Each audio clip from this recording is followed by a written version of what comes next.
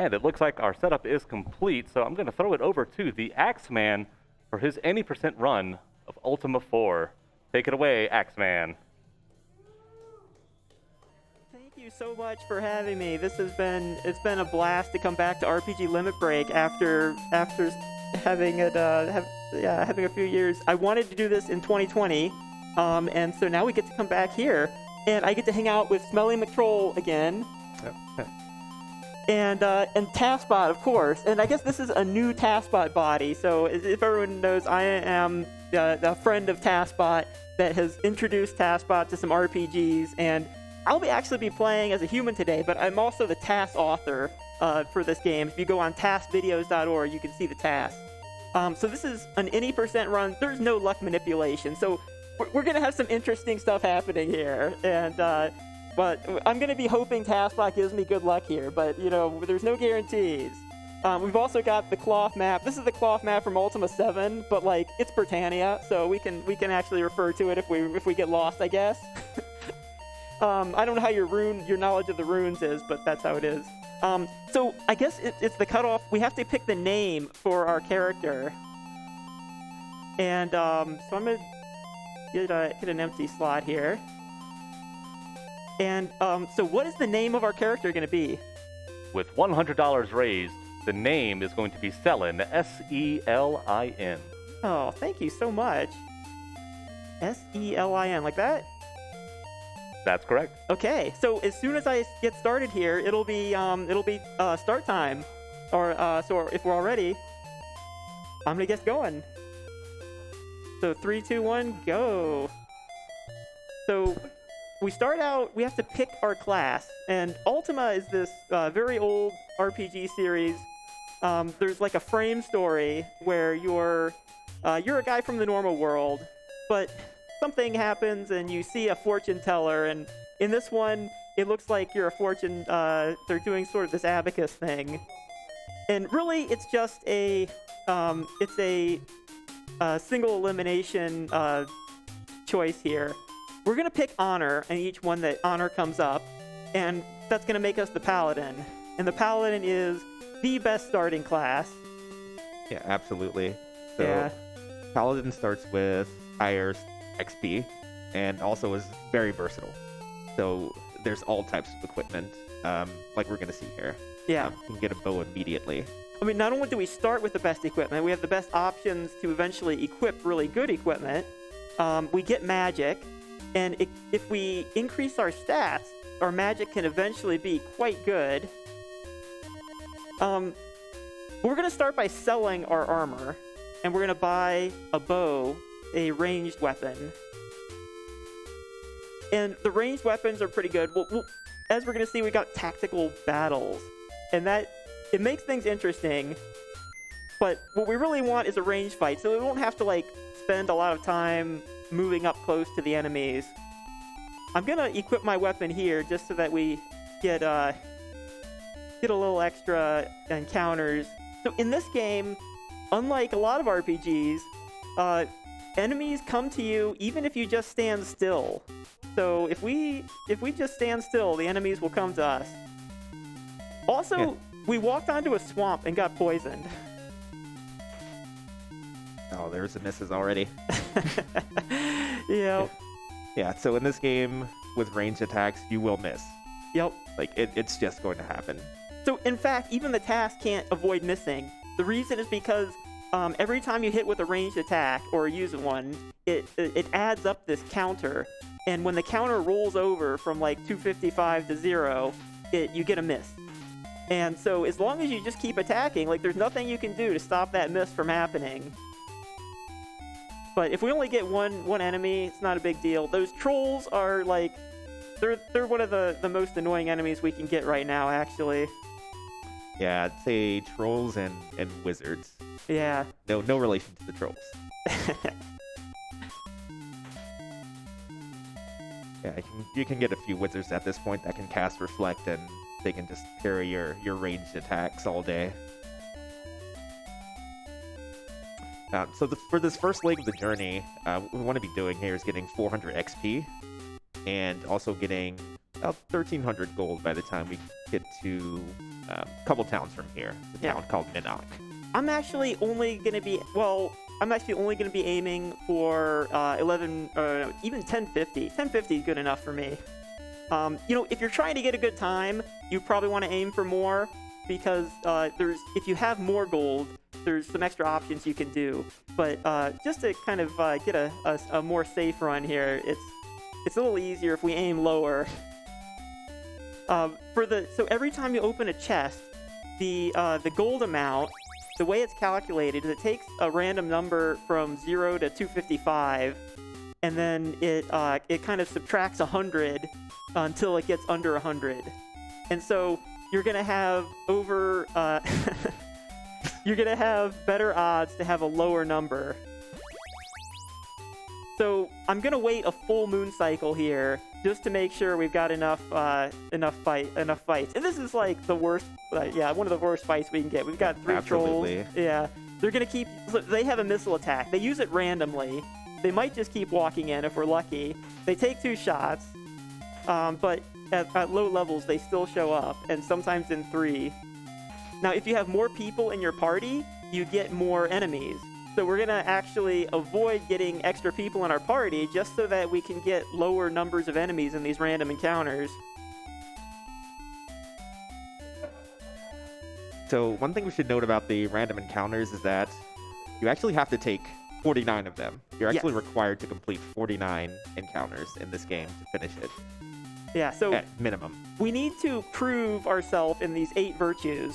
And one of the virtues is valor. And to prove our valor, we've got to fight these random fights. We are not allowed to run away. So if you move around in battle, you can you can either move up to the enemies to hit them with your melee attack. Another thing you can do is just move off the screen, and that runs you away from battle. But we don't want to do that, because that would be not valorous. Also, the reason why we're standing on the swamp and getting poisoned is because there is a higher encounter rate here.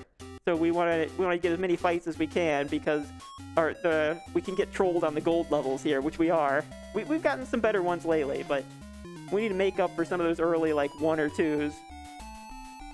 You've at least gotten some fairly good encounters. That's true, yeah. Not going to turn down one turner, you know? Yep. So it doesn't matter how many enemies you get. The gold treasure chest at the end of the fight is exactly the same. You have the same odds to get 99 gold or 1 gold. So we want to see lower ones. There's a certain amount of experience we need to get, but that's going to be easy. It's only the amount of experience we need is real easy to get from the fights we're going to do. But we need to get up to 1,050 gold with the route I'm doing. Like I said, if you get more gold, there's some time savings to be had, but this is going to be super safe.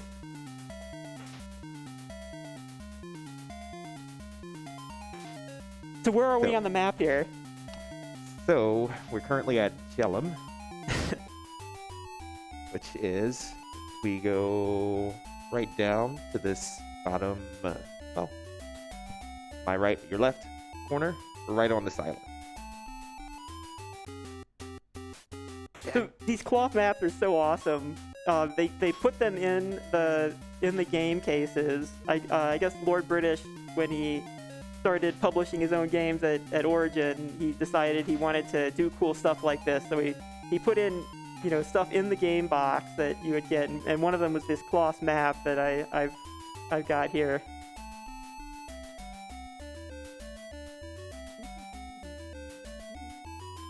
So once this moon cycle starts to swing around, he's going to go in here and get the first party member. We're going to pick up Jeff and immediately take advantage of him. And that's one of the things I really like about this speedrun, is that there's sort of a character arc here. Canst thou laugh in the face of certain doom? You'll accompany me, but only because I'm going to take your equipment and sell it to get some extra money. Yeah, so we're gonna get a few party members, just for the sole reason that we want to get their equipment and sell it. So we're gonna come here and sell his his leather for 200. So every time you go to sell something in a shop, they suggest that you sell it for half the price that you buy it. But you can actually, if you press them, they'll give you the full price. Okay, let's check our gold count right now. Okay, so we only need 50 gold. That's pretty doable. Pretty good encounter grabbing too. Yeah. So when you have two characters, you probably get between 2 and 5 enemies. We're looking for 50 gold. Not quite there yet. It's okay. Just gotta take a couple encounters here anyway. Yeah. So I'm gonna wait before when I go into that town, we're gonna get our next character. So I'm gonna wait, because then we'll have 3 characters and we'll get even more enemies in these fights.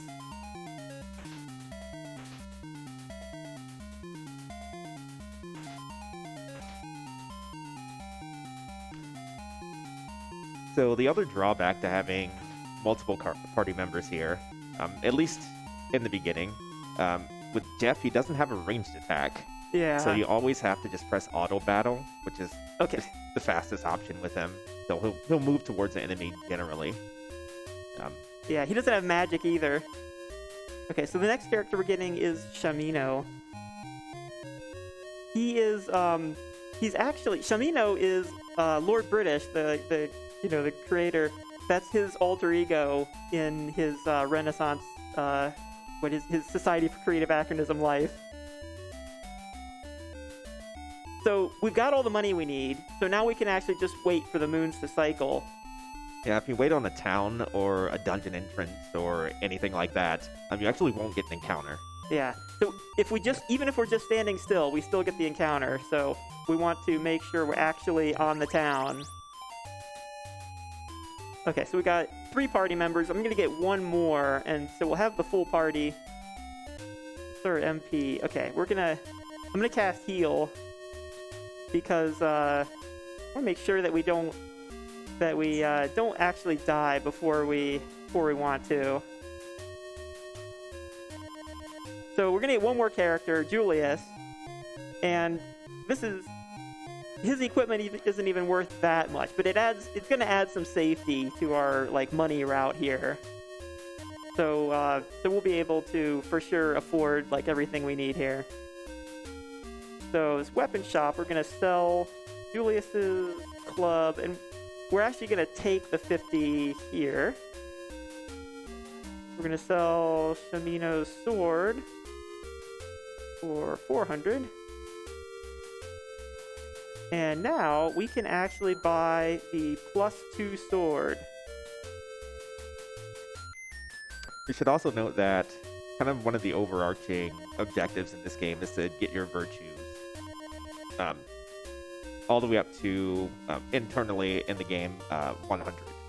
When you start out at 50, and so this first leg of the journey, you're actually getting set back quite a bit.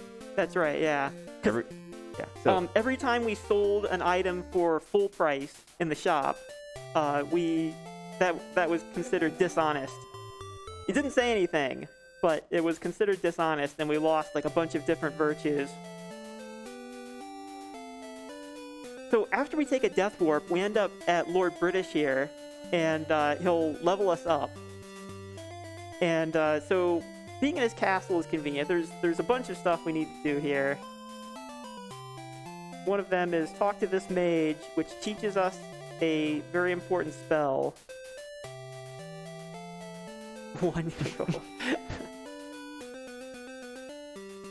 So yeah, we need a little bit more gold. There's a few spots where we can get random more fights here. I'm gonna give all of our equipment to our main character, Selin here. Let's see, Julius. We already sold a bunch of it, but we're gonna make sure that there he goes. This guy, out of my way. I'm trying to be the avatar here.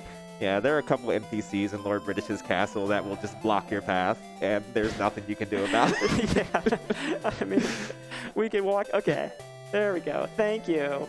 There's a virtue for that, probably. Moving out of the way. But anyway, we're just gonna get rid of all our people. That, you know, we stole their equipment, and now we don't have any use for them. So they'll get to hang out here in the hostel. Oh no, I can't get rid of my main guy. So this is something they added in the NES version. So the original version of this game was on the PC in DOS, and like 1985, a very old game. And in that game, you're actually able to get up to all 8 characters. All right, so we're gonna get a fight here. This is okay. We need the money anyway. And you got him ship out of the deal. Yeah. I was gonna walk in and out of the castle to reset the ship, and you know, hope a pirate ship spawns. The pirate ship starts spawning when you reach level 4, which we just did. Energy there. Do I have time to read out a couple of donations? This would be a great time, yeah. Fantastic. We have $100 from Cremora, who says, this isn't the Shepherd run, but I suppose it'll do. But can we be honest that Shepherd is the best class? Everyone else goes on the quest for virtue to be as good as Shepherd. Good luck on the run. So great to see my favorite Ultima being played. Thank you. We have $15 from Kiyu, $60 from Dark77778, and $5 from Ronan Raven, all with no comments, but thank you so much. Oh, wow.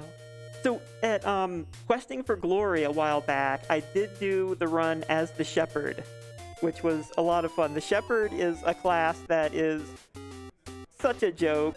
They don't have magic. They're extremely weak. And yeah, so it's sort of just a challenge class. You do get a flute, though. That's right. You get a flute that can put the enemies to sleep. So yeah, the Shepherd. If you're looking for a challenge that you can play as a Shepherd, in my marathon run, I did not do solo Shepherd, which would be like the ultimate challenge. I actually picked up a partner, but you still have to do the final dungeon solo. So if you pick the Shepherd, you're gonna have to do the final dungeon as the Shepherd with no help. And yeah, it's gonna be interesting. Wait, no, we don't want to buy. We want to sell. So we're gonna sell this leather armor that we borrowed from our former companions, and that's gonna give us enough money real easily here. We're gonna sell like all our equipment, almost all of it. Yeah, there's some real heavy-hitting items you pick up here. So you're gonna get the crossbow, which is pretty expensive in of itself, but more importantly, you're gonna get the key, which unlocks basically every door in the game. Okay, and we're gonna sell that +2 sword. So the trick with this +2 sword, we saved up a lot of money, and we bought this sword, and then we took a death warp. The death warp actually resets your gold to 400 from whatever you had. Okay. Key. And let me make sure I remember to equip my new stuff here. Yeah. Because if we don't equip it and we get into the battle, then yeah, we'll be... it's actually not too bad because we can cast Blink at this level. But yeah, so the trick with the Death Warp was to blow all our money on something and then take our little warp. And when Lord British revives us, we get 400 gold, and we get to keep the item that we bought. In this case, just one really expensive sword. And so that helped us to get some gold really fast. And so here, we're going to max out your reagents. So your reagents are what you use to cast any spell in this game. All the reagent sellers are blind. So you can actually just take advantage of them by giving them 1 gold and just get a massive amount of them. They do have to actually be exact amounts, or she'll end up repeating herself, asking you how many do you want. Yeah, if you try and get more than 99, and we want to get 99 of, we want to get close to 99 of some of them, because we're going to be close to using them all at the end. I'm just going to do a quick check here. Yep, we got them all. And this is also a special shop. So this is the only place in the world where you can buy Manip, which is really awesome. And like the other ones, you can actually just buy it all for 1 gold. So very convenient. Again, a non-virtuous action. We cheated a blind merchant. It doesn't sound like a very Avatar-like thing to do, I guess. But it's okay. This is where the character arc starts bending back towards good. That's right, yeah. So we're gonna... At this point, actually, I think that was our last, really non-virtuous action. Everything else we're gonna do is gonna be totally virtuous. We're gonna become an absolute paragon. And we started by giving to that beggar, and we actually gave all our gold to the beggar. But since we fought an enemy, we got a little more gold that we can give to this beggar, and we're gonna give it all. And the reason why we give it all is because if you give every last gold piece to the beggar, you gain not only compassion, but also sacrifice. And so we won't need to do giving blood or anything else to get sacrifice. So that'll take care of both of those. Yeah, so the first leg of the journey you can kind of think of, you're just getting outfitted for the rest of the game. Yeah, and that door there, we needed the key that we bought to open it and get in there. So that key was sort of an important access. This leg here, we're actually going to be increasing pretty much all the virtues to max. When we're done with this, it's going to be the only one that's going to be left over is Valor, which we'll take the rest of the run to get. Yeah. So the crossbow that we got does a little extra damage compared to our bow, and we're going to be able to one-shot a lot of enemies, which is pretty nice. I need to take one more fight before we go into this town. And the reason is because we're gonna give to another beggar, and we need some money. If you don't have any money and you talk to the beggar, it's not good, because the beggar will ask. In this case, the beggar's name is Bob. I don't know if Bob's around, but yeah, he's on hard times. What he said, he has leprosy, or was it bubonic plague? I think it was terminal leg rot. Terminal leg rot. That's right. It's definitely one of those. Something like that. So we'll give him all our money, and then we pick up the rune of compassion. These runes are something we need to enter the shrines. All right, so we're gonna go back in Lord British's castle. Now that we've got the key, we've got access to some other areas of the castle. Although I guess we didn't need the key for this one, but it's still gonna be pretty useful. So every time we do a virtuous action, like give to the beggar, there's a cooldown where we've got to walk outside of town, and that kind of forces you to get some fights. But for this guy, there is no cooldown. We just talk to him, and we get a bunch of virtue every time we give him the right answer, which is no. I'm hitting the B button to say no. We're going to do this 16 times. I think it's like 3. I'm terrible at keeping count. So you're up to 5 now. 5, okay. 7. Oh, the host says anything? Oh. We're going to be here for a little bit. Yeah. Yeah, it's going to take a little while here. Thou art a wimp. I just want to remind everybody that we have a fantastic suite of prizes available, so if you want your chance to win one of those, please get your donations in. We do have $15 from Kaios, who says, need more Aeon names. I totally agree.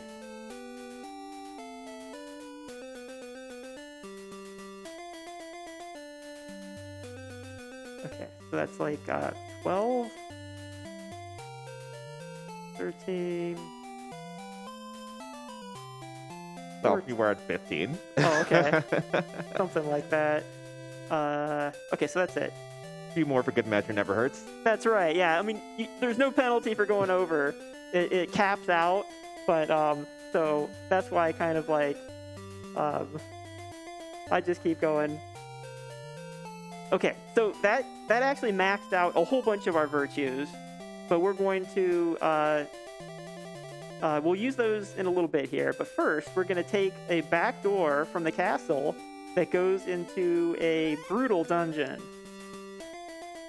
Except that we're just going to go in the dungeon and cast exit and come out, because when we come out, we're in the wood out on the balloon. So the balloon. Oh yeah, go ahead. Oh, okay. The balloon is a convenient way to get around the world. There's certain places you can only get to with the balloon, or maybe only the balloon and maybe some other really obtuse tricks, but the balloon, we're gonna take it. So the balloon just goes wherever the wind leads it, and you can cast a wind spell that changes the wind's direction. So we did that. Of course, when TASBot's playing, the wind just happens to be blowing in the right direction all the time. I can't have his luck though. Yeah, the wind is pretty random. Yeah. So the wind, it randomly shifts as you're walking around in the outer world. There's a counter, so it keeps track of the direction, and there's a counter saying the next time it's going to shift. And so when that counter gets to the end, it shifts, and it may shift and pick the same direction. Then you won't know that it shifted. But so it's a random thing that we can control in a task, but not at all. And the other thing though is if you go into a town, then you know that it won't shift. So next, we need to talk to more beggars to get our compassion and sacrifice here. And it just happens that in this castle, where we don't have anything else that we need, there's a beggar, like right here. And it's so convenient. We're going to stop here. It's kind of on, we've got the balloon. We're going to take the balloon a few other places. So it's kind of on the way on our balloon route. And so real convenient. We're going to stop here and just give to this beggar 7 times. So that was the second one. The bridge here has a higher encounter rate. So we're going to see the enemies on the bridge more often. And the enemies on the bridge are always like trolls and ettins. Do I have time for one more donation? Sure. We have $25 from Musashi219 that says, the only thing better than playing Ultima? Playing Ultima to help raise money for NAMI and mental health awareness. Love seeing one of my favorite games in the series speedrun. Donation goes to Runner's Choice. Hail, Lord British. Now, your previous Runner's Choice has already been met. We are going to kill Lord British in Ultima 6. Do you have another one in mind? Do I have another one? Let's see. Are there any incentives left for Final Fantasy X AI after this? We do have the Final Fantasy X Skip Showcase that is currently at $201 of 3,000. So, okay, that makes the decision easy. We're gonna go for that. Fantastic. Thank you so much.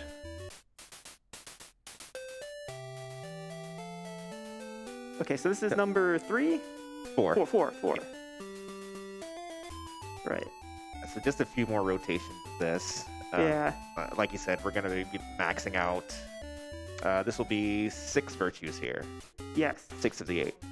So, and the other thing is, we need that Valor, and every time we win one of these fights, it counts for Valor. Even if the enemy dies on the lava field and we don't get any experience, it's winning the fight is what's important.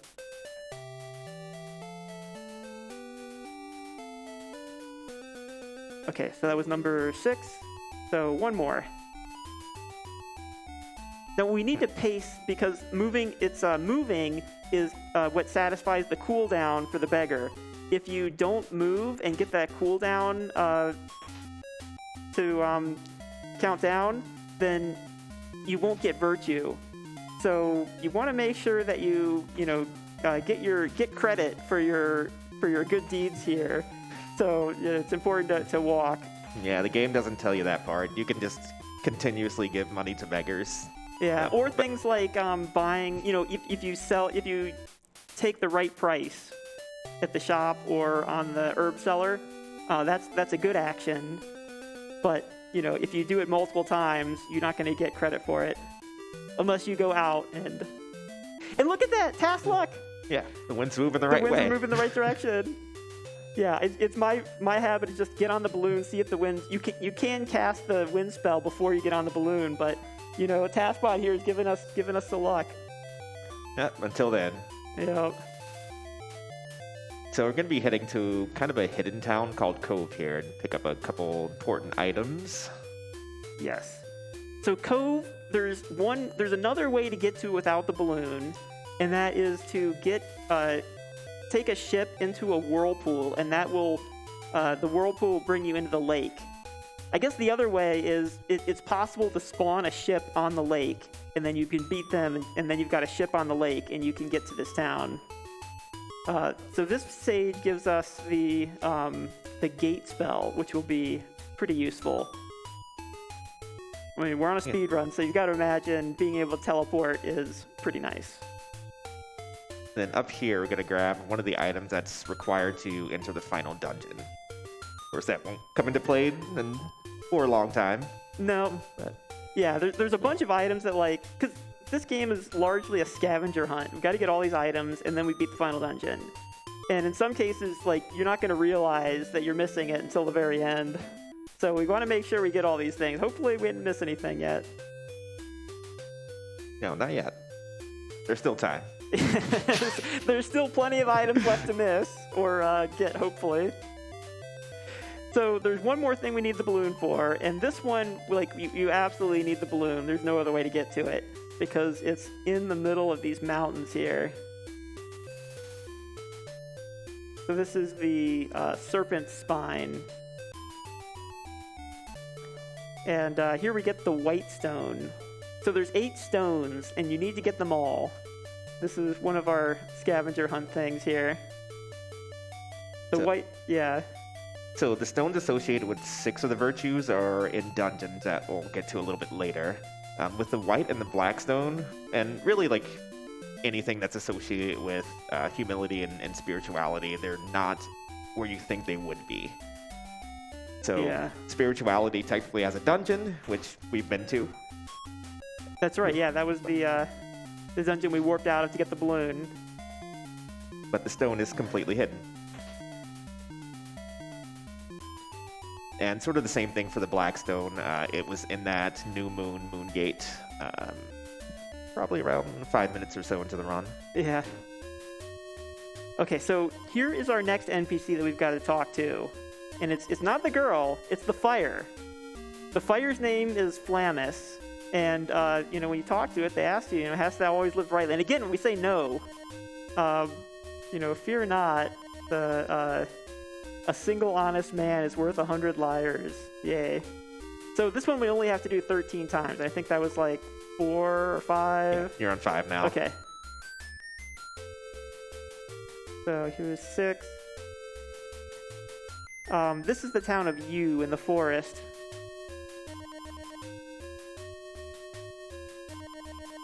And the girl over there is Jana the Druid, who's one of the characters you can play as, but we're not going to get her. That was 9 or 10? Yeah, that was 10. Okay, 11, 12. And there's just a couple important things you have to pick up here. We're going to be going to get these Rune of Justice. Yes. And also the Squish spell. We're going to get really squishy here. Yeah, so learning, there's a certain number of spells that you get starting out with, and then you can learn more spells. The requirement is you have to talk to an NPC somewhere, and then you have to, after you talk to them, you're going to have to go to Spells Unlimited in Moonglow and register the spell. And almost always, the NPC will tell you, like, here's how you cast this spell, and, you know, here's the ingredients. Because you have to remember the ingredients when you register it. But for the one exception was Tremor, which is just crazy to actually acquire, because you talk with like 3 different NPCs that give you different pieces, and it seems like maybe you talk with all 3 and then you get it. Ooh, okay, so our moon's actually, I'm gonna wait on the town.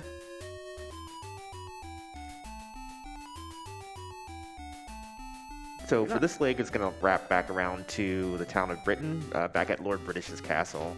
But there's a couple ways you can do this. You can walk back, or if you catch the right moon cycle, then it'll take you right back that way. That way you can skip a few encounters that you may not want to take. Yeah, around this point in the run, you can get a little bit more selective with what you do want to take here. You may not want to fight some of the longer fights.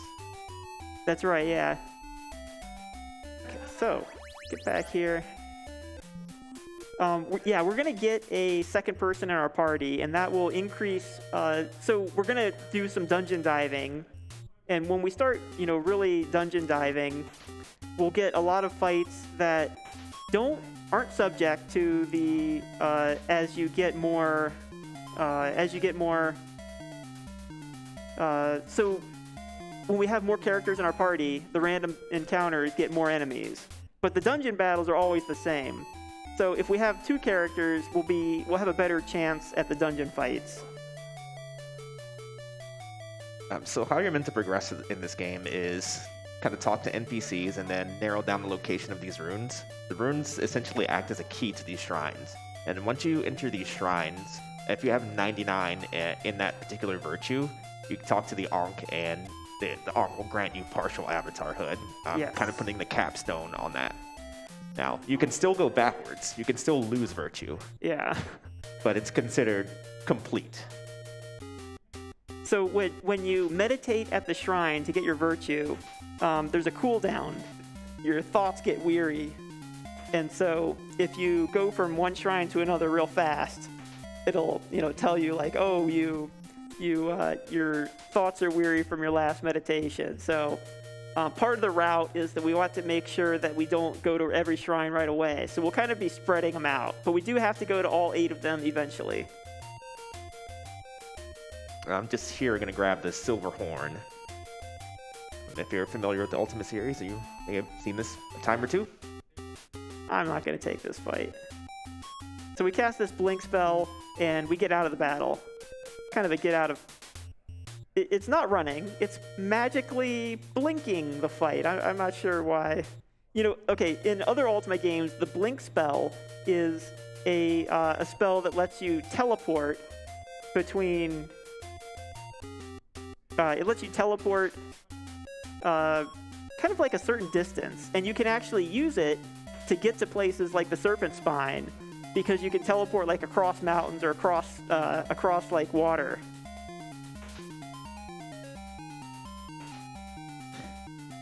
I think in this game they just had it so the enemies blink and you're gone. Yeah, so I guess that's it. You blink and you get away from the enemies real fast.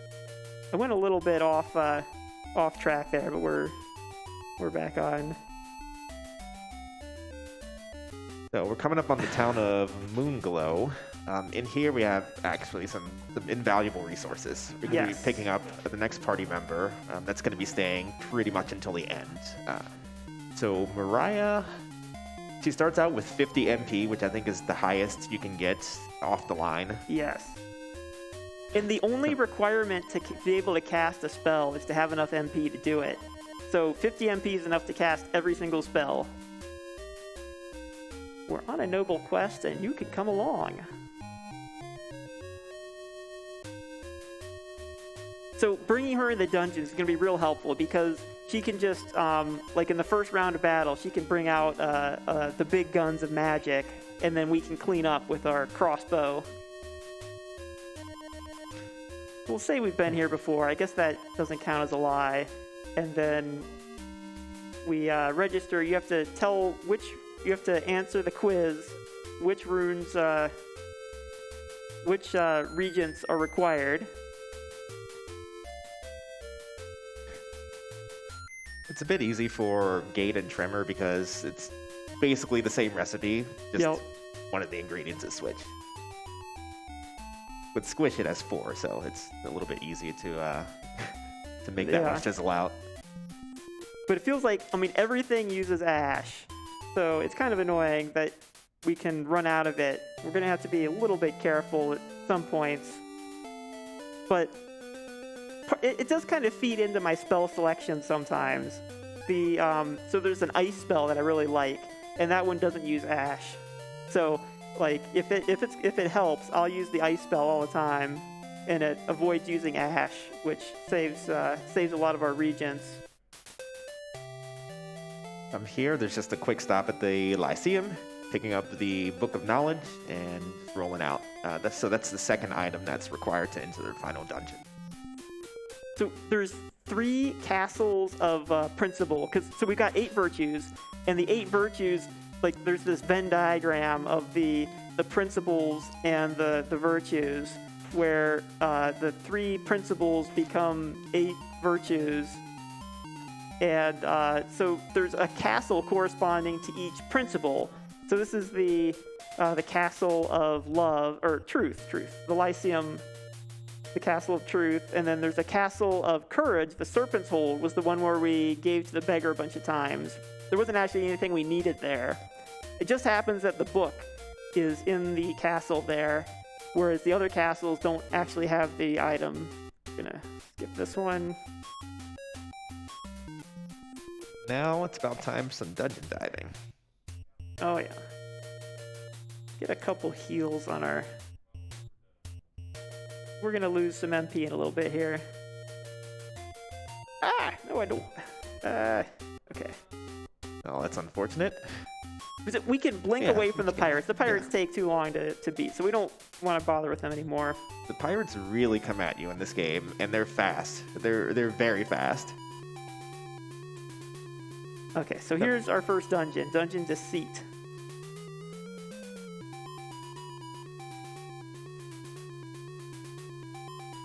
So we're going to be getting the blue stone out of this dungeon. Each one of these dungeons is just named the opposite of whatever the virtue associated with it is. So, Honesty, we're close to the town of Honesty, Moonglow. This is Deceit here. And then right in this first, let's call it encounter room, you can see how useful Mariah is. So you can cast these energy fields, which have been useful since the start of the game, and just have the enemies just trek through them. At this point, you don't need experience, so that doesn't necessarily matter. Yeah, it saves so much time to not get experience from the enemies, because we can just... if we just put up the energy field and let the enemies walk to their doom on the fire field here, they end up we don't get experience. So you can see every time we shoot one of them like that, we have to go through this dialogue of like you beat the enemy, you get experience, and if we don't need to do that, we can save some time.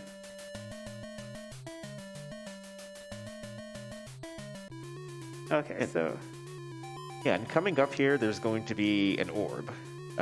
So they're just orbs just like scattered throughout these dungeons that have various effects. The one coming up is going to increase NP for whoever touches it.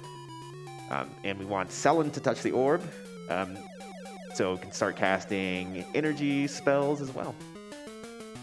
I'm gonna skip that. Spells, but...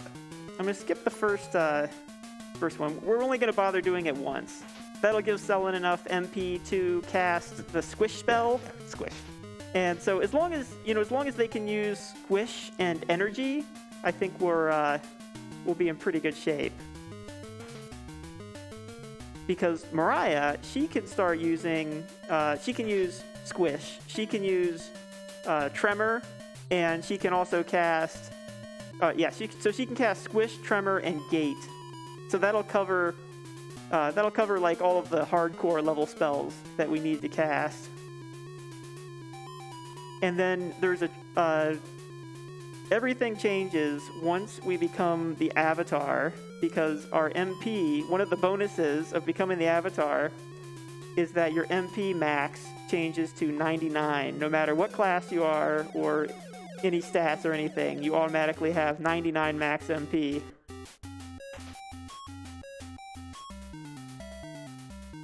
It's a pretty good encounter here. Yeah. There are random encounters in the dungeon. It counts up pretty slowly, and only when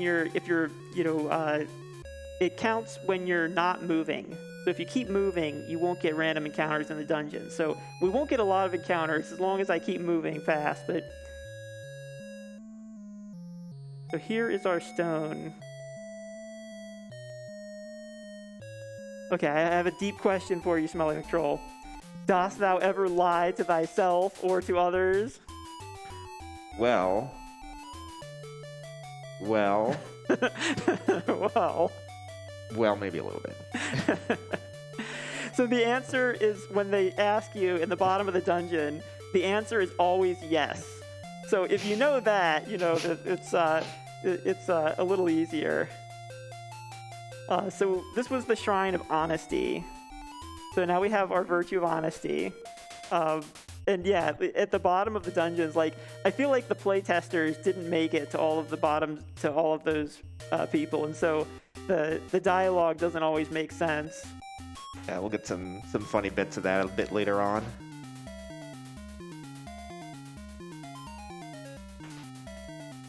So, go to the Shrine of Honesty, and just gonna sail pretty much directly east, and it lines up that you get to another dungeon and also trigger that cooldown that you need for the shrines. Yes, so it's 60 steps, which is quite a big bit of travel. And remember, you got to move. You can't just stand still for a certain amount of time. You have to actually move.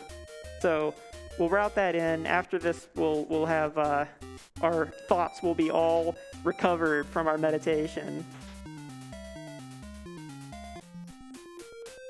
Do I have time for a donation? Absolutely. It's on brand. We have $50 from Deniable Credibility, who says, I realized my compassion and sacrifice virtue was a bit low, so here's another donation during one of my favorite sleeper game series of all time. This run is a real shot in the nostalgia. Thanks. That's right. I don't know what prizes you'll get for your virtuous action, but you know, it can't hurt to be show whatever compassion or sacrifice. It's fine to be rewarded, right? That's right. Okay, so we're gonna break out our tremor spell here and see how it does. Yeah, so the way Tremor works is that you can essentially take out 1 to 8 enemies, but it's completely random. If it does hit, then it's an insta-kill. Actually, it's 0, so you can get a 0 Tremor. That's right, yeah. Tremor can completely whiff, which is annoying. So you can just throw 40 MP in the void. Okay, so everyone's poisoned. We're gonna go ahead and cure them. Cure our poison. Wait. No, we gotta go up higher. So one of the techniques they use to throw you off quite a bit in these dungeons are false walls. And there should be one right here. Yeah, so we came through there. Since I know the way through the dungeon, like, I don't necessarily have to have the lights on, but I'll keep them on because it's kind of disorienting to not see where you're going. And then we come up on one of the tree enemies that we saw earlier. Except this time he's kind of dangerous. Yeah, the trees are one of the more dangerous enemies because they can put you to sleep. And there's no guarantee how many turns you'll be asleep before you wake up. And you can kind of compound that problem if the enemy that puts you to sleep has a lot of other enemies orbiting them, where they can just move up and just kind of beat you up while you're down. Fortunately, it's not the case for that particular room. But we will see that coming up. Here we're going to get some more value from that energy spell. like, even after we get access to these, ultimate magics that can kill everything instantly, we're still going to use energy a lot just because it's just so tactically useful. Okay, so we're almost to the end, to the stone room here. Here's the stone. Okay, so let's see how this one is. Seeker of Avatarhood, do you swear to guide Britannia along the path of honor for as long as you shall draw breath? Never forget thy oath. Okay, so I think the playtesters got here. Yes, absolutely. Which is interesting, because this dungeon is like the furthest, like one of the furthest out of the way. I wasn't a playtester, but the dialogue makes sense. Okay, so I want to make sure we got enough MP here, because we're going to wait for the double full moons. And then we're going to cast Gate to Manip. And do the Shrine of Spirituality. So again, with anything associated with humility or spirituality, it's just not going to be in the place that you think it might be. Yeah. So, yeah, famously, it's the double full moons is what gets you into the Shrine of Spirituality. And from here, we can walk down to the Shrine of Sacrifice. There. Yeah, again, moving just straight east, it's far enough to satisfy that cooldown, so it works out in the routing.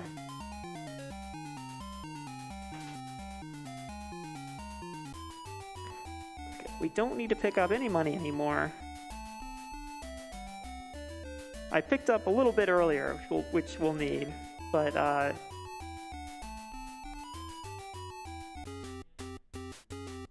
getting some easy fights here. Yeah, these are good. Yeah, 3 enemies is, it's annoying to have 3 enemies, but like we can take these guys. They're like so easy. And you can get Mariah involved. Yeah, she just has a staff, but like it's good enough to bash these skeletons because they're so weak. And using the melee attacks never miss, and they don't add to the counter that gets you your misses on your missile attacks. So if I have a chance, I'll get in more melee attacks to avoid those misses. Okay, now let's see. Gate to you and do that one. So a neat little detail when you do start getting partial avatarhood is that when you bring up your status, there's a new screen that pops up behind it that starts forming an Ankh. Yeah, and yeah. You'll get a little piece of it each time. So when you get all the pieces of avatarhood, you'll have a full Ankh there.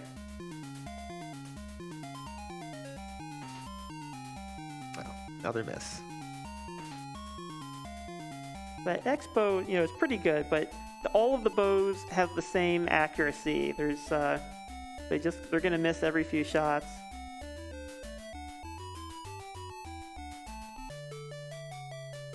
Okay, so this is the Shrine of Justice. We had a bit of a walk from the Moon Gate all the way out here, so that was, again, satisfied our cooldown.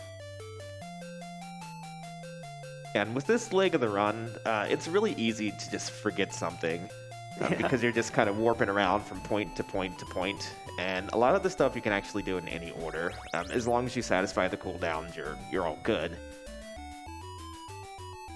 But I will say that if you forget something, it can take a while to hit it back up in this game.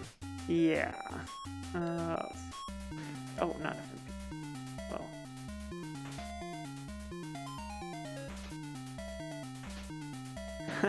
Right, getting nailed by these snakes.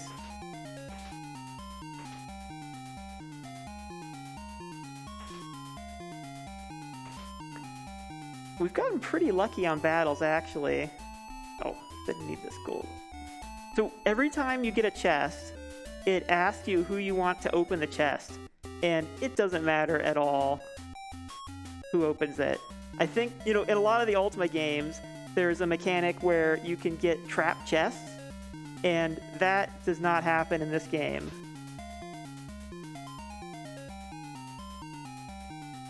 Oh, there. Yeah, this entry actually is quite a bit easier than Ultima 3, which had a lot of this kind of party management stuff with food and traps and all sorts of things like that. Yeah, they simplified it and they made it more like a JRPG, but there's still, you know, the world is still pretty open, and there's a huge scavenger hunt with a lot of, you know, questions as far as like where to go when, like. So it's a really interesting puzzle to route this, the speed run and the tasks. Gonna use the ice spell here because the ice spell does a little more damage than our Expo. Man, pirates. Yeah. Sometimes the pirate ship is super fast and we can't get away from it. One trick is if the pirate ship's, if he's out of the way, then I'll kind of like move diagonally so that he'll stay on screen, and then, you know, since he's out of the way, I don't have to worry about it. Another trick, I move him off screen, and now since he's off screen, he despawns right away. Hey, what did you pick up there? Oh, that was the skull. I thought you didn't like using that. Well, you know, it's not a good thing to use it, but we'll see. So, you know, we've got this incentive to kill Lord British, and that is one of the things that can kill Lord British. But there is a hardcore way to kill him without the skull that I've discovered. So we're going to try and do it the hard way, and then we'll also do it the easy way. And the easy way is to just use that skull. It's so easy. It would be so easy if we could just use that skull to annihilate every enemy. So we got this item that can instantly destroy every enemy. It also kills all the NPCs if you could use it in a town. And so it's so evil that you're not, if you use it, you lose like a whole bunch of different virtue points. Yeah, so Mondane was a pretty bad guy. He was a villain in the first Ultima game. And you see his effects in a couple more. Get around this ship. Okay. I think this is the only game where you can use any object associated with him. Yeah. The skull. No, because at the end of this game, you throw the skull in the abyss, so it would be. It would be. I guess it wouldn't be continuity if you got it back. Okay. Here's our horn. We use our horn, and it makes a weird sound. It shouldn't have. Well, this is just a random fight. Yeah, so it's funny how that worked out. So around the Shrine of Humility, you will get a full party of Balrogs that will just attack you every step, unless you play the Silver Horn there. Yeah. So he played it and then just happened to get a random, appropriately, a party of trolls there. Yep. And when you, and then after the fight, you get pushed back so that you'll never actually be able to walk to the shrine. You have to use the horn. So that was the Shrine of Humility. This is the most remote shrine to get to. So let's see. And then the next one, actually, we're going to go to Britain. And if we were to back up a little bit, while he was out there in the ocean, he did pick up the bell, which is the final object that he needs to enter the abyss. So there's the Bell of Courage, the Book of Truth, and the Candle of Love.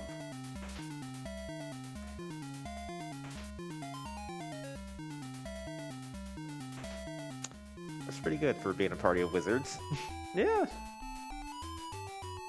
Yeah, the expo is so nice. We can one-shot so many enemies, including those wizards. So for the next leg here is going to be some more dungeon diving, but with a little bit of a twist. Yeah. So we're going in the top of the dungeon here. Well, we go into the entrance from the outer world into the dungeon, and when you do that, you always, of course, it makes sense. You're on floor number 1. But every dungeon actually, so there's a network of altar rooms that connect every dungeon, and those are always on the 8th floor. And so we can actually move between dungeons. Now, Will this guy just move? doesn't like He doesn't want to move. We want to make sure that we don't we don't take a death before we want to. Okay, now we'll cast our light. Yeah, so this is the second longest dungeon as it's done in the speed run. Yeah. It could be worse if we went from the bottom. Squish. And again, these rooms are just kind of done with a combination of just squish or tremor or energy. Sometimes you can throw an ice spell in there. This one specifically, you can go for the Beholders. The Beholders are just another enemy that can put you to sleep. Yeah, I was kind of hoping he walks on the lava. We got lucky. He attacked us, but doesn't... He attacked us twice and didn't put us to sleep. Usually that attack puts you to sleep. But... Yeah, I was hoping he just eventually needed to walk on that lava. Okay. And here... So the ice does a little more damage, and it's enough to one-shot these sea snakes, which are we can't quite do with our Expo. So every time you cast magic and you use an MP, there's you're gonna have to pace and recover that MP. So you kind of have to make, you know, there's a judgment call of whether it's worth the time that you're gonna have to pace. Well, if you have, you know, some way to go, and you'll naturally gain MP back. There. Cast there. Energy there. These little goblins in most of the versions of Ultima, like the goblins can like take your food, which is super annoying. But in this game, there's no food, so it makes it a little simpler. I've always loved the sprites for the goblins in this version. Like they have the little party hats on. Yeah, it's cute. Okay, I'm gonna get another heal in here. I'm gonna make sure that we get through here all right. We got another fake wall.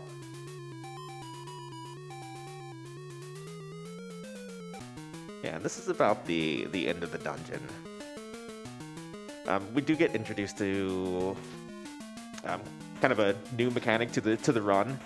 So there are actually false walls inside these encounter rooms as well. And you can see on the right side there where that Titan is standing. He was actually in there, so enemies can move on to it and just reveal them for you. But oftentimes the room isn't laid out, so that can happen.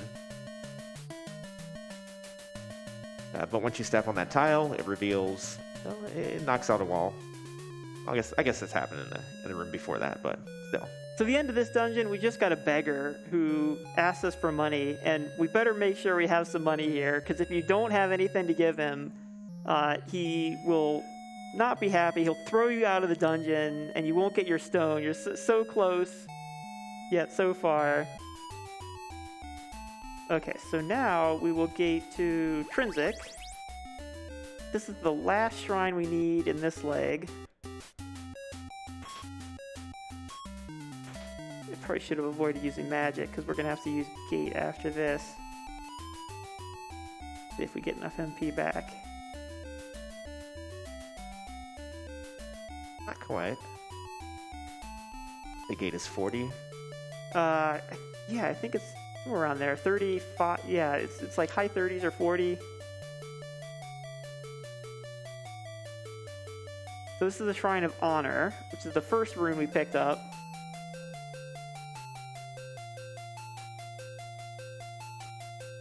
Okay, so now we're down to just one shrine. Okay. Oh, and okay, I want to go to Jellum, but I don't want to do it when the moon gate is up, because then we would warp right afterwards. And I'm not going to bother healing my poison because we're going to take a death warp, and when Lord British revives us, he's gonna give us a full heal that's gonna get rid of our that's gonna clear our poison, recover our health, all sorts of good stuff. So we can just not worry about that and go straight in.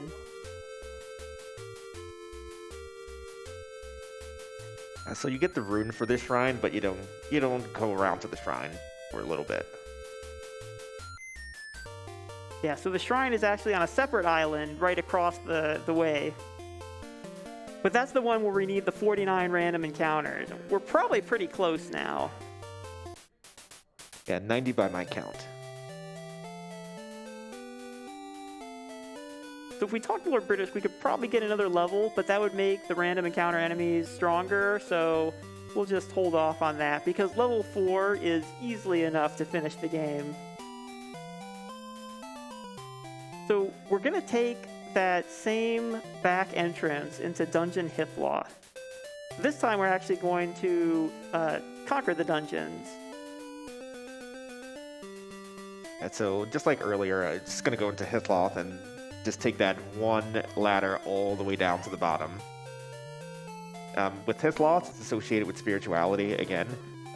So you can run around in this dungeon and not actually accomplish anything. Yeah. There's no stone. Actually, I think there's a stone room, and if you go in it, they just say, like, the stone's missing. Sorry. But Hithloth has the property where there's orbs, and if you touch the orbs, you gain every stat. You also take 600 HP of damage, which is going to kill you unless you're at a really high level. But you know, if you're all right, you do gain your stats in death. So right. What we want here is to get down here and hit these junction points. Yeah. Again, since it's Hithloth, it's spirituality, it's associated with all 3 principles, so you can actually get to all 3 altar rooms here. So we went into the Dungeon of Covetous, which is the antithesis for sacrifice. We went into the altar room of love. So there's 3 altar rooms. There's an altar room for each principle. And each principle will connect to, he casted, each altar room connects to the dungeons corresponding to the virtues of the principle. That's funny. These gargoyles only do 2 things. They cast Reflect, and they take down their Reflect. Outside that, they're not doing much. They're just moving around. Okay, so here's the stone. Let's see if the developers got here, the playtesters. Art thou one who would withhold the gift of thy own blood from a dying companion? As we know, the answer is always yes. Then thou art worthy to receive the stone of sacrifice. Okay, so here's our orange stone. So we only need 2 more now. And so instead of going up the stairs and going back to the dungeon entrance, I'm just going to more or less backtrack down to the 8th floor and then hit the junction point in a separate altar room. Yes. So since this is the dungeon of for sacrifice, and sacrifice is courage and love, we came into through the altar room of love, but we're going to exit to the altar room of courage.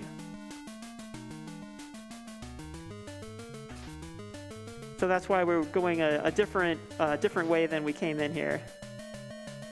Yeah, it's very easy to get to, thankfully. It's literally just in front of you on the 8th floor. Yep. So the next one is the dungeon Destard, which corresponds to Valor. And the fun fact is that it's... Oh, I was going to say, we're going to be able to get it without any fights, but we get a random dungeon battle here.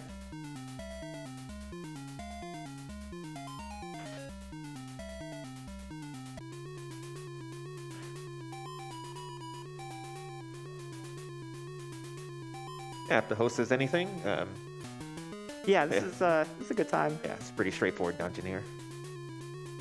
Sure thing. We have $25 from Houston Hoosier. No comment. And we have $20 from Blue Guitar Things, who says, Nami is a super important organization, and these runs are super entertaining to watch.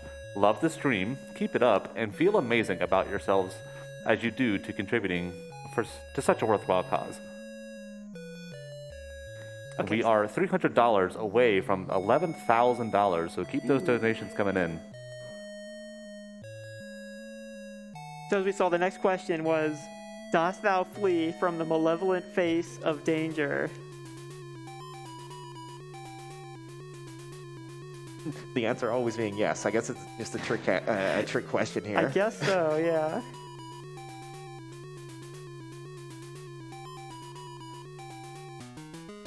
So again, just turning back. Yeah, we have this room that has the bridge, but there's no enemies, so we just... Yep, going towards 8th floor, and then actually going to pick up another item here. So this item is only obtainable if you have the right stones. So in each altar room, you can put the stones in. So we've got red, white, orange, and purple, and we get the key of courage. The key is one of the... So there's a key for each principle, and it's one of these things where we're going to have to get all three, and if we miss one, we won't learn about it until the very, very end. So we better remember these. Oh, start light here. And wrong, if you enter through the Altar of Truth, it's the easiest dungeon in the game. You more or less just go straight forward, and then you have this one room here. Yep, not bad at all.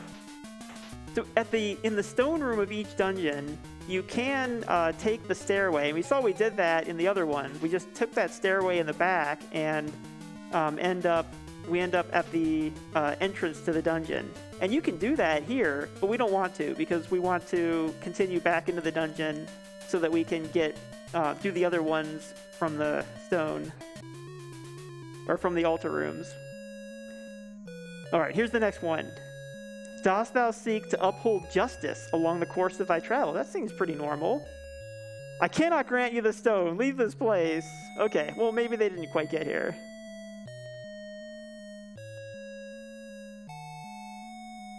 Okay, so here's our green stone of justice. That was the last stone, so now we'll be able to... I go the right way. So if you do actually answer no there, he says the same thing, except he actually means it that time. Yeah, so if you answer the wrong way, they get mad and they kick you out of the dungeon. You get sent back out to the entrance, and you don't get your stone. Oh, we got put to sleep.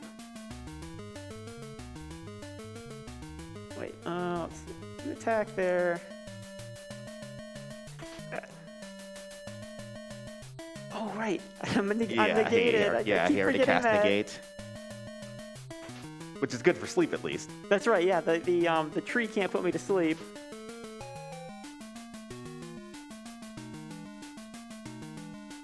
Okay, so we've got to head back a little bit here to get our stones, or get our keys with our stones, and then our dungeon diving here will be complete. Okay, here's our stone. Blue, purple, Green. white, and green. The key of truth. Do you know your primary colors?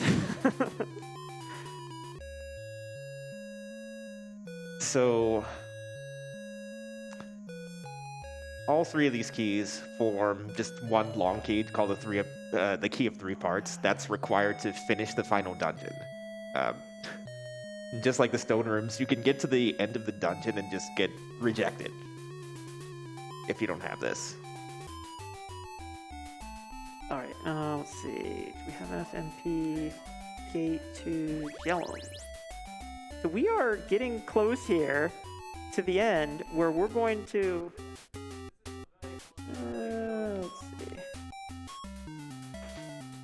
I think we're probably pretty good on Valor. We do need... So, since we had a shrine, we don't actually count the counter down in our shrine, or while we're in the dungeon. So we need to cool down a little bit on our for our cooldown for meditation. Yeah, you have 92 by my count, but I know I missed a couple towards the beginning. Let's hope we missed a few. And I'll probably get 2 more fights. So the ship counts as a fight. And I'll probably get 2 more fights.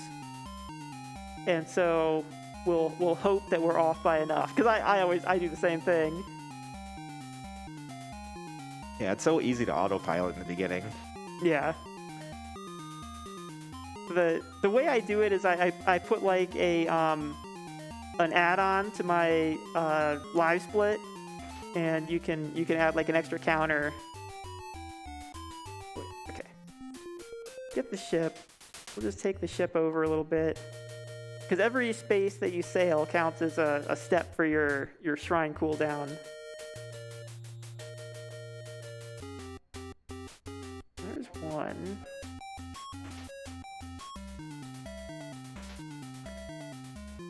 Yeah, I mean, we haven't blinked that many fights, but we also, I feel like, yeah, we've been pretty streamlined on our fights. Okay, I'll go for one more fight, and then we'll hope that we're at 99.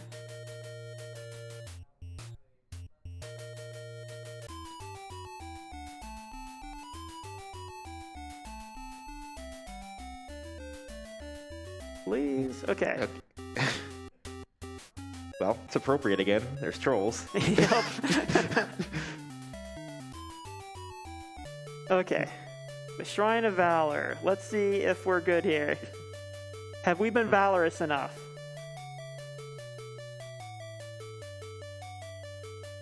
Avatar Hood is on! Alright. He says, gather thy courage in thy arms and seek to conquer the abyss.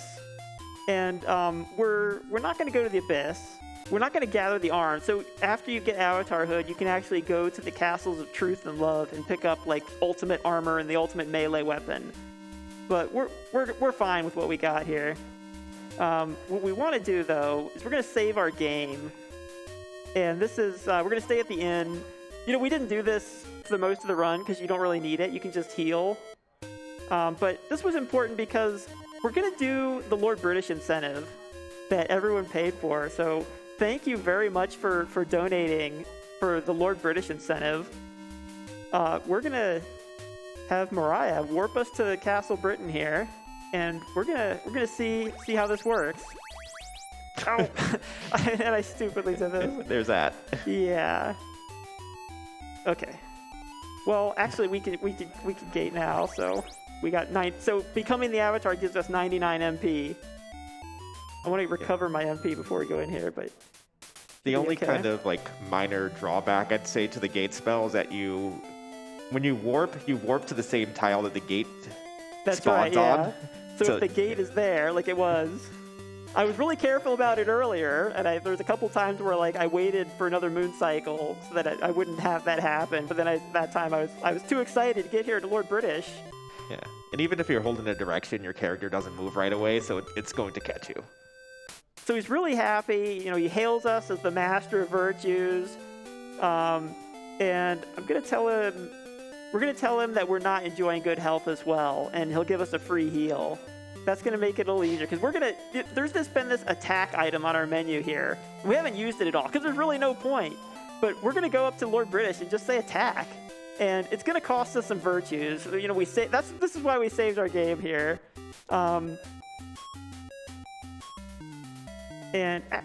Actually what we want to do, move him there. Cast energy there.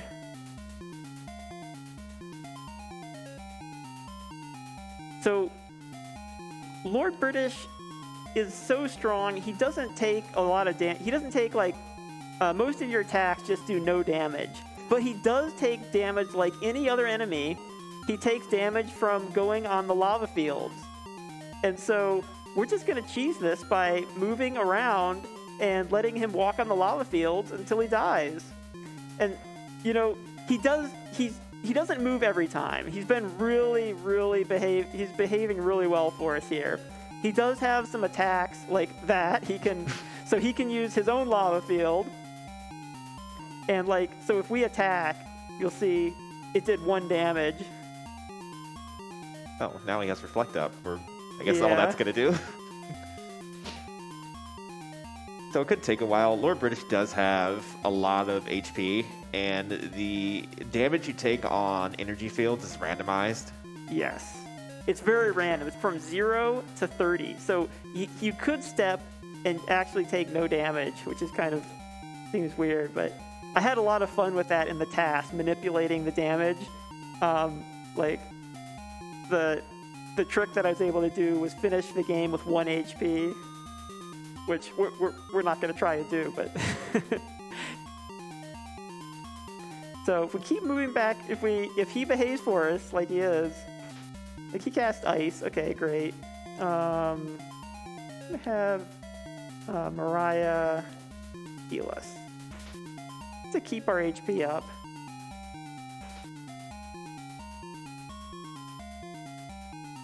And there it is. There's killing Lord British the hard way. But so that was the hard way, and you know, we're not the Avatar anymore, but he doesn't care. It doesn't seem to faze him at all. So we're gonna try and beat him a different way. And what we have here, we got our skull. We might as well use it. And what the skull does, it just annihilates the enemy. You can annihilate any enemy like this, but it's so evil that you know, we're not supposed to use it. And even now, he still says like, oh, he doesn't care. So the really evil thing to do is just to use the skull in the outer world. And now everyone's dead, including Lord British, and we can actually take his throne. Because if you can't take his throne, you know, is he really dead? So this was killing Lord British. So thank you, everyone who donated.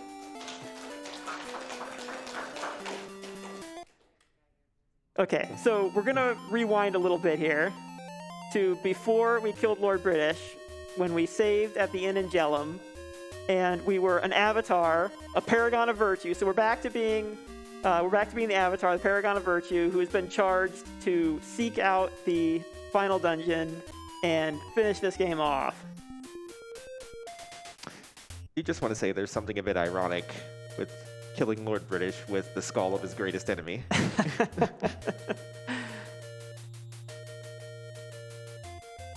But an interesting thing about the skull, you touched on it a bit earlier.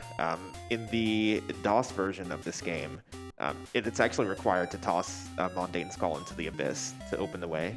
Yes. And we'll get a little blurb about that, but it's not required to get the skull in this version of the game. But since we have it, we'll get a little blurb where it says, like, you toss it in. Because if in the abyss, you can no longer lose your avatar hood. And so it would just make it too easy. Oh no, that stupid ship! I can't despawn him, we're just gonna blink. It's always annoying. We've had to blink a lot of pirate ships, which is... I mean, some of these fights I could probably do, and then... But I think the blink spell uses Silk Web. That's really like the only one we have to worry about. So at this point, you don't have to worry too much about Mariah. She's going to be leaving here in a second. Yeah. So I'm going to use her MP to heal us so we can save ours. Alright, and here's where we use the bell. The bell rings on and on. It doesn't ring on and on unless you're at this exact spot. Man! I'm going to kill them.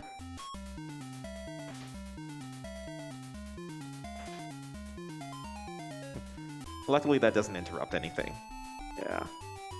So you actually have to use these items in order. Yes. Bell, book, and candle. So the book resonates with the sound of the bell and the candane. So, and there's our skull. The skull, I guess the skull just crumbled. We didn't actually throw it in. But we've lost the skull. And so here's the abyss, the final dungeon. And it's a tough one. Yes. Luckily, in some of these rooms, you have energy fields that are just there natively. So it kind of helps out a little bit. And sometimes we get Tremor killing all the enemies in one shot. That's always nice. There are going to be a few rooms with enemies that can cast sleep, multiple enemies, which does become a bit of a problem when you're so low. Yeah, and we've only got one character here, so...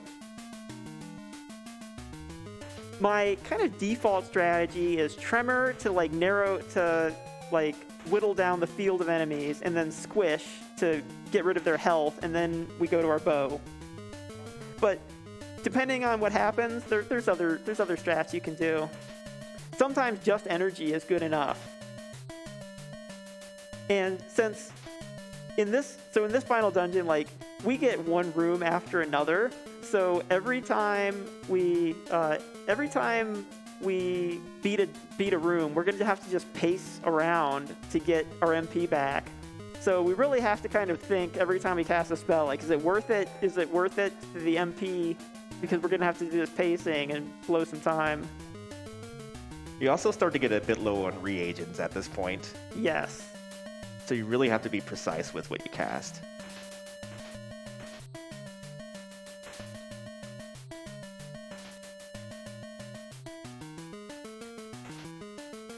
Yeah, most of the rooms will have these hydras. Yeah, they're really tanky, and they can shoot fireballs at you. And when they shoot their fireball, you get fire around your feet, but it doesn't actually hurt you. You actually have to move onto it. So moving off of it doesn't even do anything. Actually, we're pretty good because we're gonna get there's a fountain here. Is a free heal.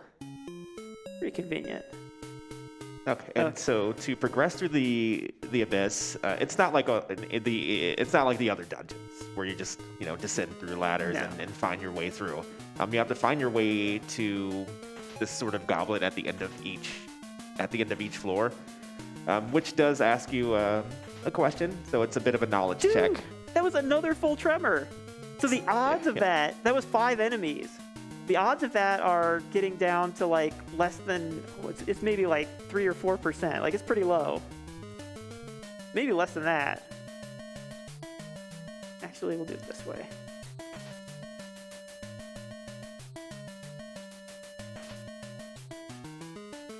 Yeah, take out the problem first.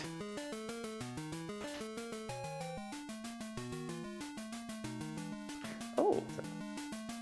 Very nice. Yeah, I was pretty lucky. The flames usually need 2 steps to die, but sometimes they die in 1. But yeah, for progressing through the abyss, so you'll get that knowledge check at the end of each floor. But you don't have to think too hard about it because it just literally goes down the list, left to right, top to bottom. As long as you remember where you are on the list, like it'll all work out. Yeah, so you just have to pair that off with which floor you're on. But if you get it wrong, it's bad. Like, you get kicked out, and you got to start all over. Yeah, the follow-up question will actually be exactly the same, or exactly the same position on the menu. Okay, we only got 1 enemy with our tremor, but it was the important one. Yeah, the problem is gone. Let's see. I think we'll use ice here. Yeah, these gargoyles, they're pretty funny. You can put out an energy field, but a lot of the time they don't like to move around on it. Yeah. At least for me. They'll do all they can to kind of move around it. And they can float on water, so they have options. Yeah. They have some movement options to get away. They float on water, but they do take damage on lava. So I'm not sure what the logic is, but... I think maybe it's the heat. I guess Who knows? so, yeah.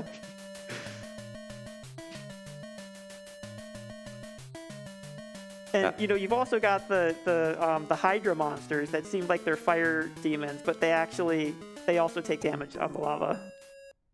Okay, so here we actually have a secret wall.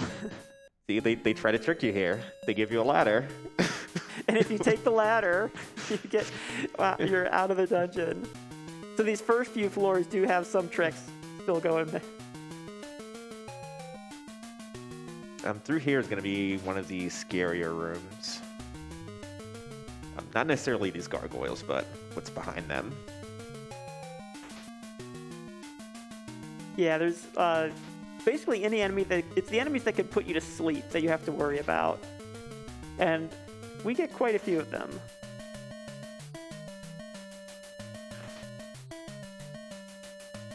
Oh, did he cast Reflect? He did. He casted Reflect, yeah.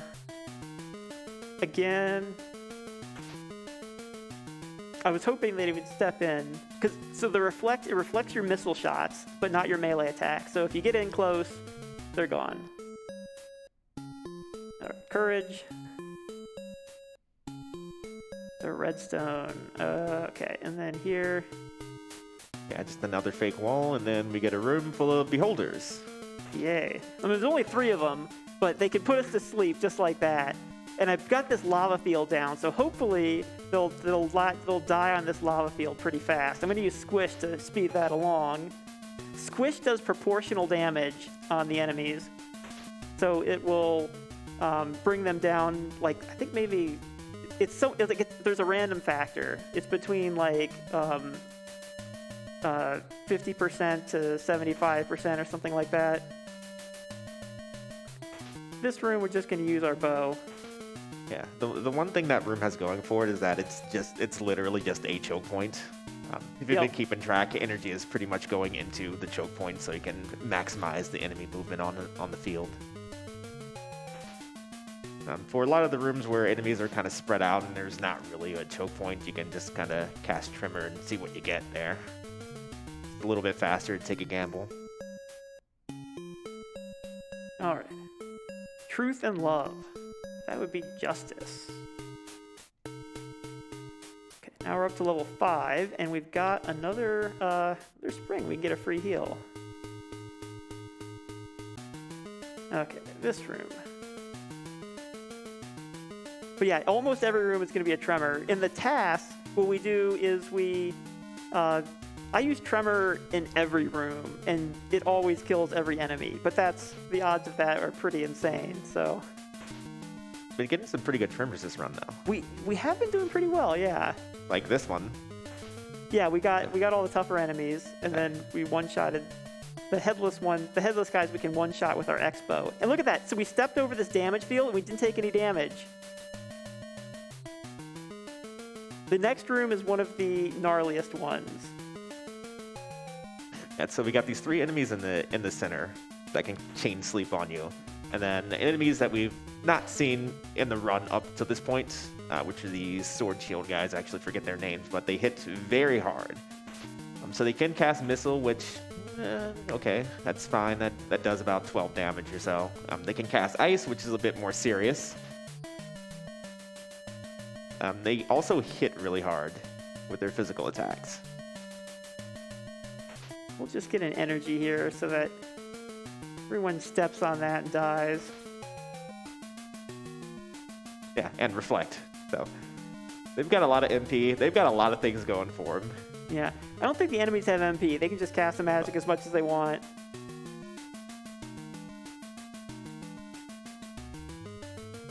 Yeah, so since we've got 99 MP and I used that ice spell a little more. That was one of the keys to kind of like saving our regents. All right, love and courage. Sacrifice.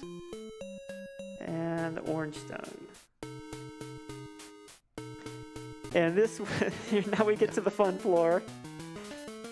This one, yeah, so these last 3 floors are, actually the next ones, yeah, the last 3 floors are particularly gnarly. The first 3, yeah, the first few floors had like some things that can like throw you off. Actually, this one does too. Then the last few floors are just hardcore battle.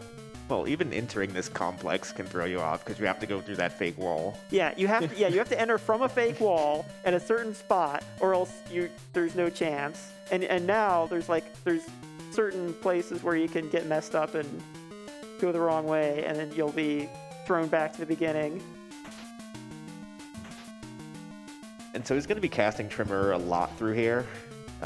It would work out that casting Squish and Energy would be the most optimal, but you don't get the energy field when the enemies are in the water. No. Lava and water, I guess they don't mix.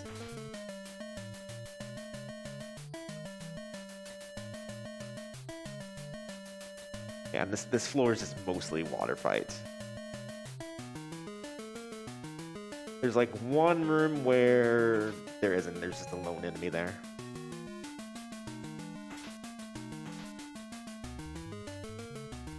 Save some MP some places. And if we have anything from the host? Yeah, actually, it's a good time. Sure. We have $25 from Dark77778. No comment, but thank you so much. And I want to remind people that we have plenty of incentives that are coming up. The Ultima 6 run right after this. Spoonie, for naming the avatar, is currently in the lead, but Lord British and Lord French are right behind him. Just a $25 lead there, so if you want to snipe that bid, now is the perfect opportunity to do so. And in the Final Fantasy X Skip Showcase, we are at 246 of $3,000, so you do still have some time to get your donations in for that, but that door is going to close pretty quickly, so get them in while you can.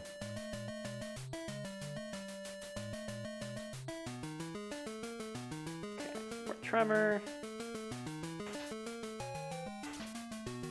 There are some stronger missile weapons, but they're really expensive.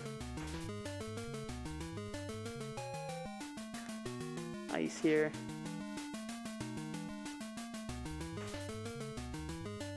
We're getting towards the end of this floor, but yeah, just a couple more rooms here.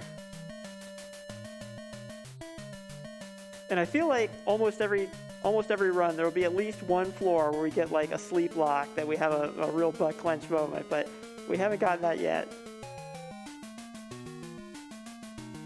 Thankfully, there's still time. Oh, great. Yeah, I guess sometimes you finish without it, but we'll see. Oh, he put us... He's Well, trying... Okay, now he was trying. He was trying, but I was prepared. Yeah, so the next room is... Actually, yeah, I'm gonna get full healed up here. You know, if you're trying to get a good time, you can, you know, take a few risks, but we want to finish this, so I'm gonna make sure that we're all ready. So in that previous room, that was actually the entryway if he had walked straight into the door. That just kind of sends you around and around this complex, unless you go into the fake wall. And it's funny, so you can open up that wall from the other side, and it kind of trolls you into going back out if you weren't paying attention. Look at that, we passed through this room with no damage.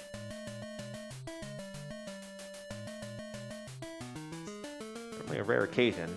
I did use 2 tremors, so that was a lot of MP. Yeah, so Tremor's going to be 40 just right off the bat.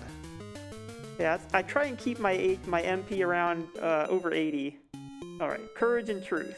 That would be honor.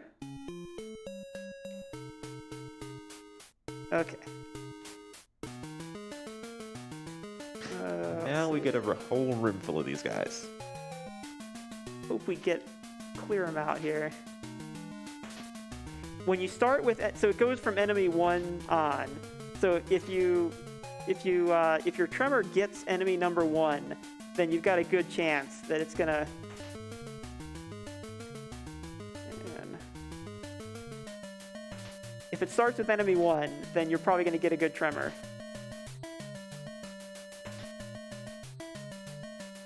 So, floor 7, there's a little bit of a trick to this floor in the way that you have to move. Not moving through these rooms, but when you hit the exit.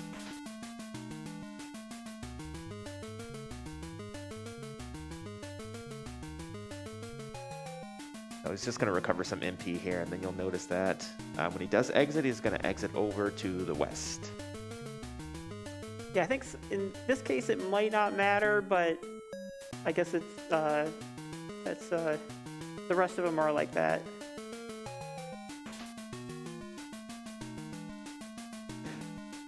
Yeah, this is the same room we've kind of seen a million times.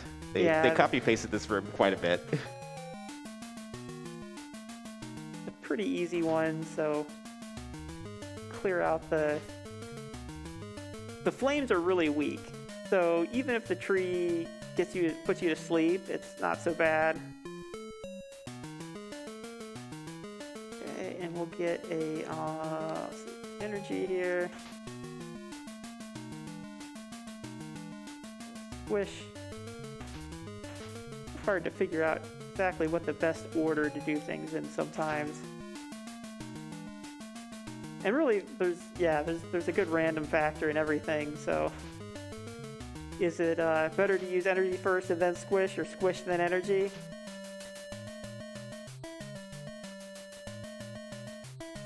Didn't really works out well either way, but you know, some routes are more optimal than others. Yep. Depending on the situation. Again, RMP. Yeah, so lots of walking. Selden's gonna get a lot of steps in. His Fitbit's pretty happy. E1 and E5. Okay. Oh, okay, yeah, those were the two tough enemies. I mean, I guess there's this one back here is annoying, but not too bad.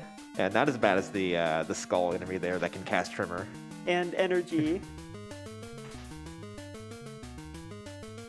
And then you've got the Beholder, which can put you to sleep, so... I think that's the only instance of that enemy we see in this run. Let's see. Yeah, unless you get get a quick check here. 24. In pretty good shape. Unless you get a random encounter around you, I believe. Yeah. All right. Truth, love, and courage. The White Stone. All right, in the home stretch here. Yep. So this is the last floor of the dungeon, and it's not going to disappoint. It's pretty brutal. Oh man! Right away we're getting sleep locked with like two fairly strong enemies that are coming at us. Okay, we woke up. Yeah, I think I'll do a squish to get them.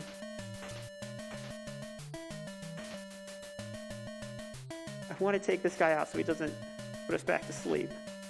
All right, now we're good. Okay, so that wasn't too bad. It was a little scary. It's always a little scary when you could get put to sleep and there's like multiple enemies nailing you. But usually you get up after just one or two turns. Yeah. Usually.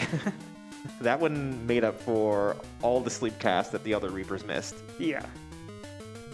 So when I play it safe and I get all my MP and HP back, like it's pretty high percentage here. Like I don't think we're gonna. And we didn't get the Balrog, but we got everyone else, so not too worried.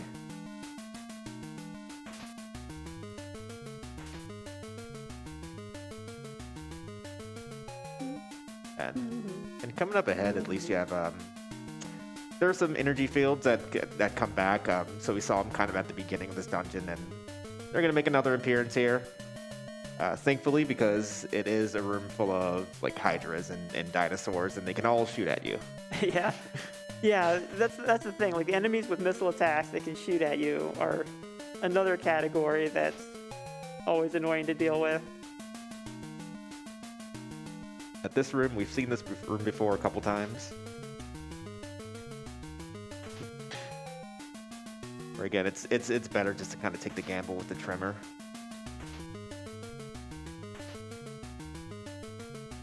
Yeah, the Tremor is like definitely the kind of like the world record strat. If you're trying to get through fast and take a few risks, you can.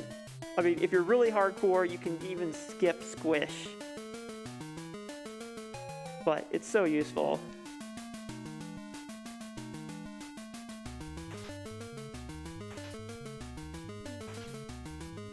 Yeah, this room can get pretty bad, but not quite as bad as the next two. When they all use their missile attacks, though, we need them to move and walk on the lava and die. Even though they're like fire-breathing lizards that you think would be resistant to fire, no. They walk on the lava and they die just like anything else.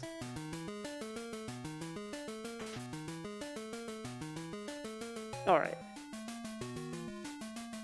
The only thing working against it is that you have to actually walk up through these fields. So yeah, and you want to make sure you got some pretty high health for the next one. Yeah, we're gonna go all in. The next there's only 2 rooms left. They're pretty gnarly though. So at the beginning of the game, Lord British said, go conquer the frontiers of thyself. So I don't know if that's like a reference to this, but we're gonna have something along those lines.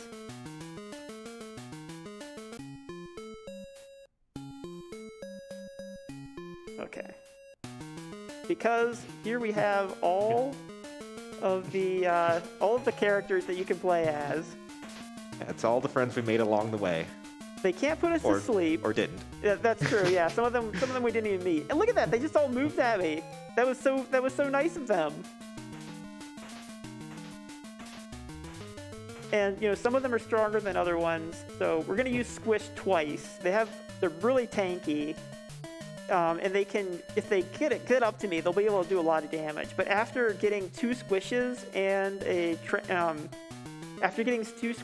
and then walking on this energy field, they're gonna be just about dead. Hopefully. Except for Jeff.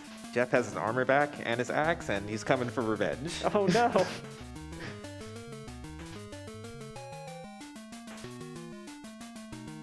And Katrina just can't get around Julius there. Look at that. Oh, then she's gonna fire a sling. Okay. So, you know, any getting through there any way you do it is pretty good. We're not gonna complain. If you know, the all-out strat is of course Tremor on like everything. You can just do Tremor and hope it hits. But again, doing it that way is a bit of a gamble, especially there. All those party members have higher HP than normal enemies, so it's going to take a few more shots to take them out.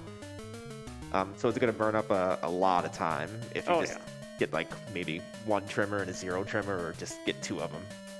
Okay, here we go. Last room.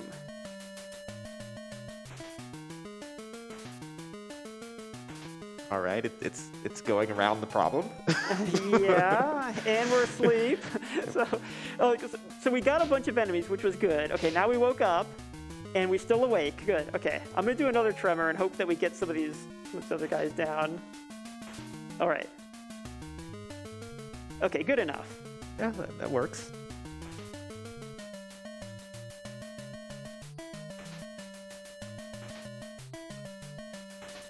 Got the nail biter right at the end. Yeah. Wake up!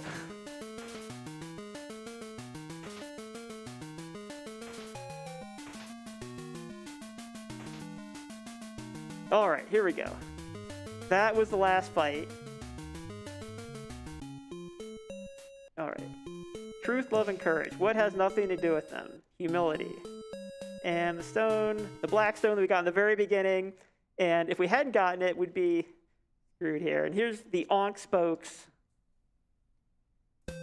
So you have an opportunity to get ejected from the dungeon twice after that last encounter room. Yeah. And if you walk back, if you hold down, and you can walk back into the room, and you can't walk out. So, yeah, you have to be careful. Time is coming up pretty soon. Yeah, here. time is here at the top of the stairs. That's time.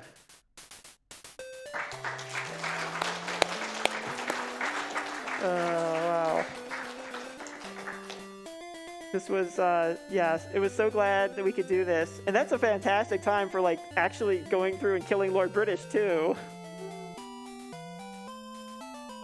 So you get to see your companions again here, and then we'll get a little ending. And yeah, thanks again to everyone who's donating. The I guess now that I finished this, it's the only thing left to do is to praise our deed to Lord British. You know, that's what another thing that he said. And I guess you could like send Lord British, and Lord British would like send you a letter or something. But yeah, this was great. I was really glad to be the first person to do an Ultima game. And now I've done Ultima, Final Fantasy, and soon I'll do a Dragon Quest. So I've done all the major classic series here. And though the journey's at an end, the quest of the Avatar is forever. So yeah, there's Richard Garriott as Lord British, and a really brilliant like video game. One of the forefathers making RPGs in general. So the original version, like the original PC version of this game, I think, is the canonical one. But like this is definitely more approachable on the NES in a lot of ways. Yeah, absolutely. Yeah, Pony Canyon did a good job with all these Ultimate NES games. Yeah. Oh wow. So yeah, it's a big feat to finish one of these Ultimate games sometime. So we'll get to the next one is even faster. We'll see from Gyre. So yeah, I want to thank everyone for letting me play here, and I guess shout outs to everyone who donated and everyone else. There's a small community of people that run this game occasionally, and some people doing Ultima. Yeah, if my family's watching, thanks for letting me come out here for the week and abandon you for a little bit. Anything for you, Troll? No. Pretty much said it all. Okay. I think we're all done then.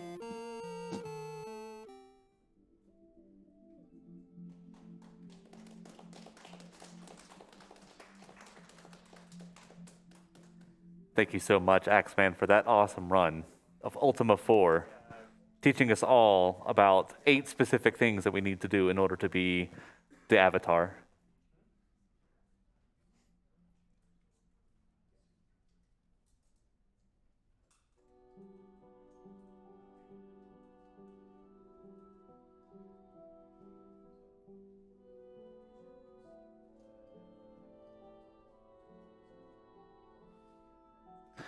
So while we're setting up for the next game, Ultima 6, I just want to give a quick shout out to our community artists, Kari Fry, who designed the RPG Limit Break logo, and Mega Weasel and It's Casa, who are responsible for some of the emotes that you gain access to by subscribing to the RPG Limit Break channel. All revenue from the subs and the ads that we run on that channel will go to help us run future RPGLB marathons, but 100% of all the donations go straight to Nami. So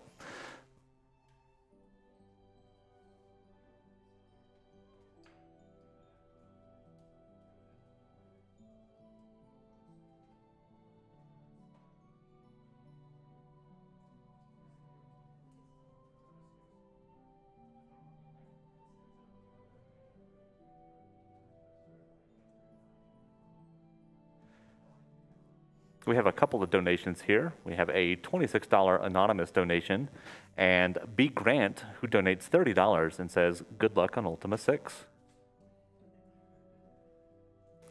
And we're going to throw y'all to a quick Twitch ad, but don't go anywhere. We'll be right back with more RPG Limit Break after these words.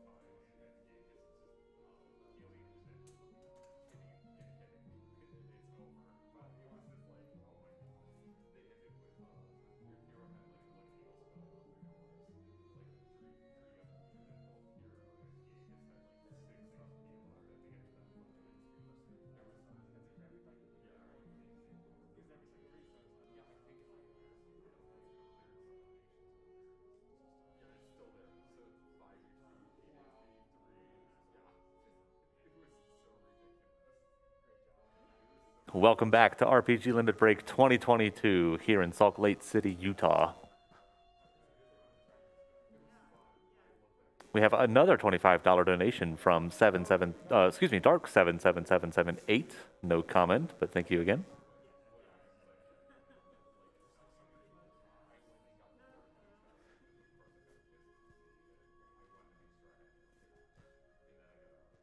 And quick incentive plug here, the Final Fantasy X Skipped Showcase is at just $246 out of $3,000. Please get your donations in for that. You have until the end of the Final Fantasy X run, but again, that's going to come sooner than you think. And trust me, you are not going to want to miss this. Get your donations in for that.